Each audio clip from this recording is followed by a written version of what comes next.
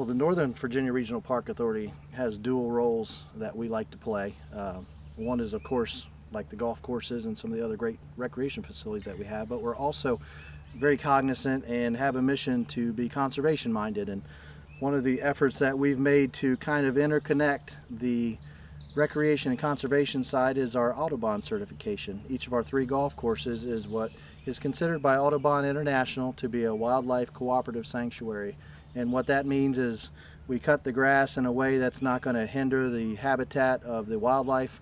We manage our pesticides, our chemical applications in a way that's friendly to the environment. And again, part of that Audubon certification is we list in different tree species that are out on the golf course. So you're learning a little bit about the place that you're enjoying while out recreating.